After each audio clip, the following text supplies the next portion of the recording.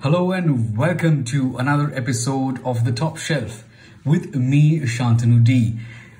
Today we are talking about a very special pen, and it's a new pen, it's a new design by Lamy, and it's called the Lamy Ideos or the Ideos. Right, now let's take a look at this pen. First and foremost, this is a standard Lamy box. It has an outer sleeve, and the pen box has the pen, and underneath you have two cartridges, warranty card, and a manual for all the other Lamy pens. By the way, this pen also came with a converter. Right, so this is the Lamy Ideos.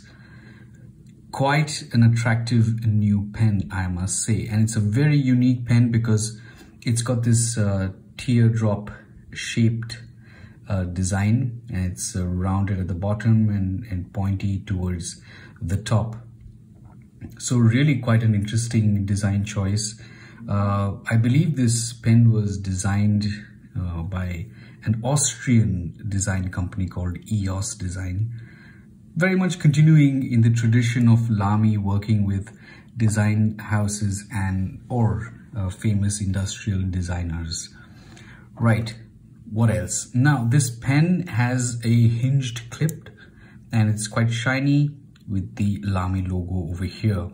The material is this brushed metal, and this finish is called the palladium finish. So it's sort of like this satiny finish. If I were to describe the feeling of this pen, it feels somewhere between something like what a CP1 feels like and what a Lamy Ion feels like. So really quite interesting.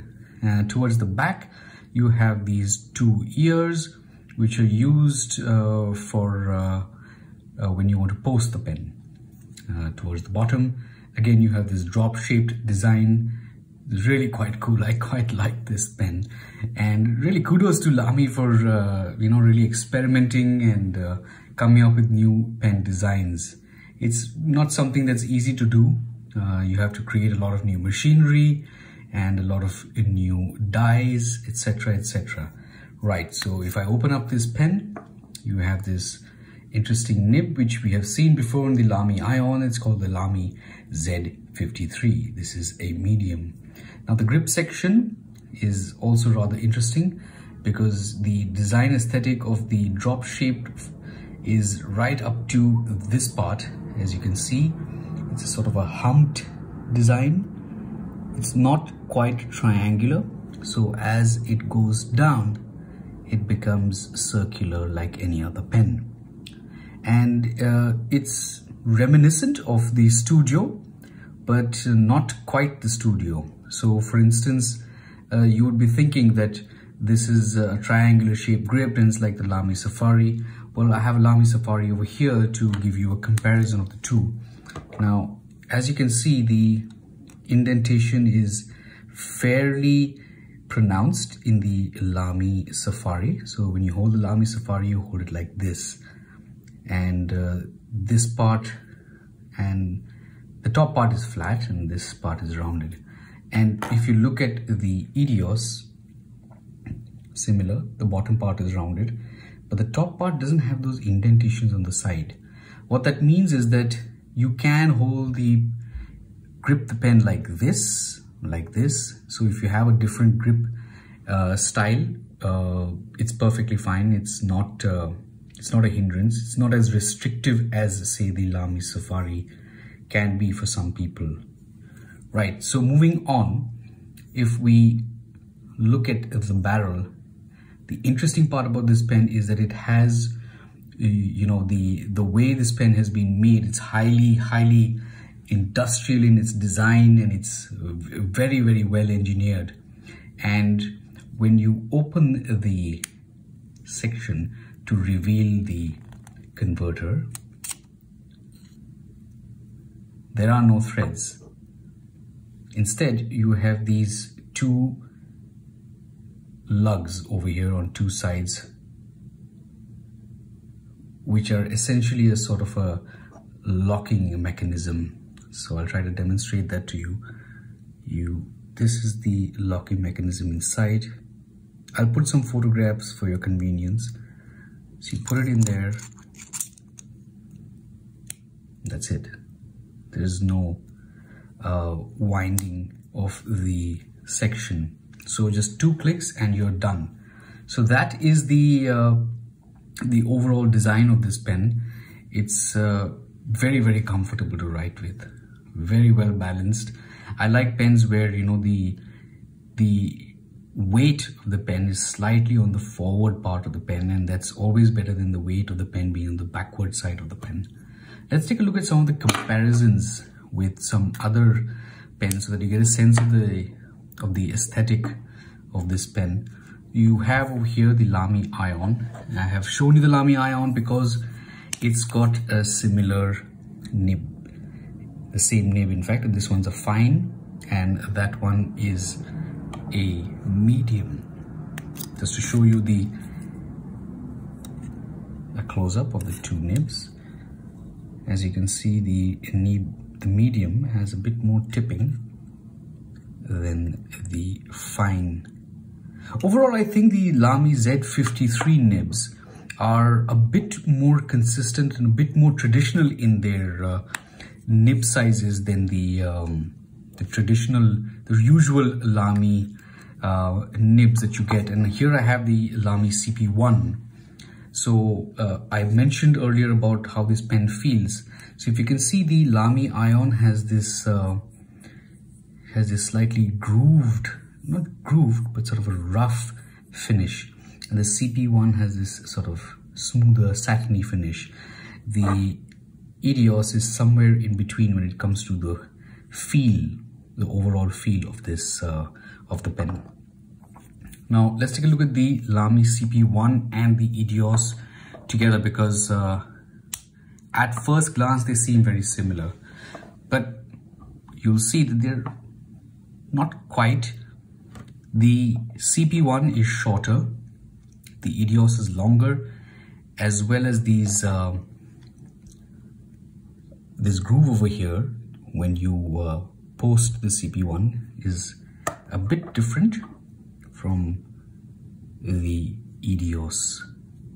The one similarity is that the clip is pretty much the same, although the clip on the Ideos is shinier as opposed to the CP1, which is this brushed metal. Apart from that, everything else is different. The sections, of course, the CP1 is much slimmer than the Ideos.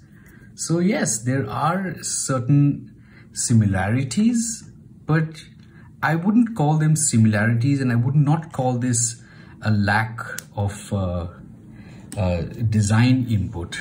I think that it goes really well with the overall aesthetic of Lamy, which it has developed over the past 50, 60 odd years. And it's a very futuristic and future-oriented and future-looking pen. Right, enough about this pen. Let's take a look at how this pen writes. I have over here Midori MD paper, and I've used diamine soft mint, and of course the nib is a medium, and the weight is 29 grams odd.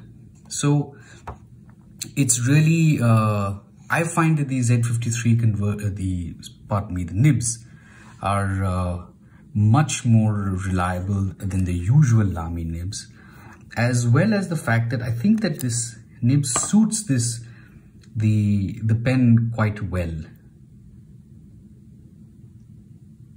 as compared to the Ion, in which this nib seems a little smaller for the chunkiness of the Ion. Here it's very streamlined, and I think it's very, very well done.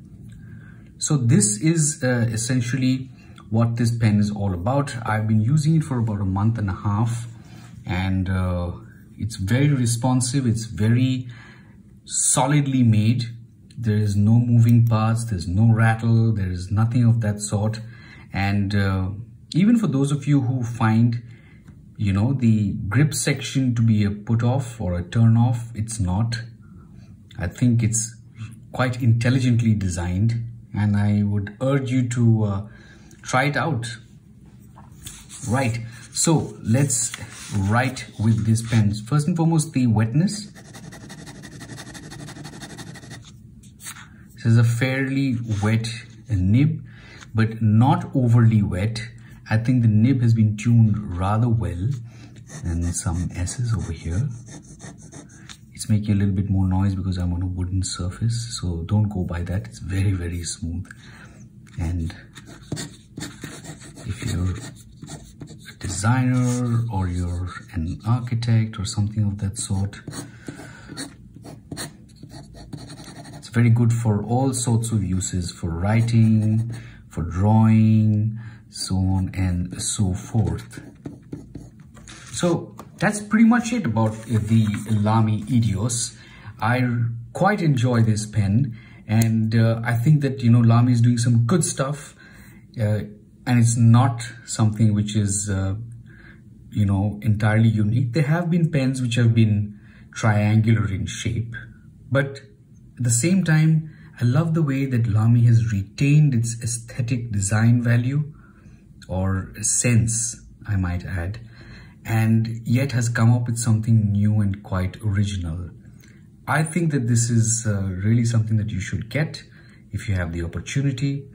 It's slightly on the pricier side as compared to other Lamys, especially that there's a steel nib.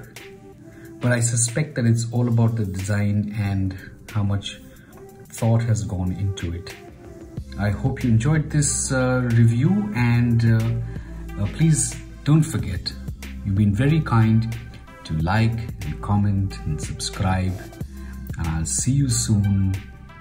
Bye bye.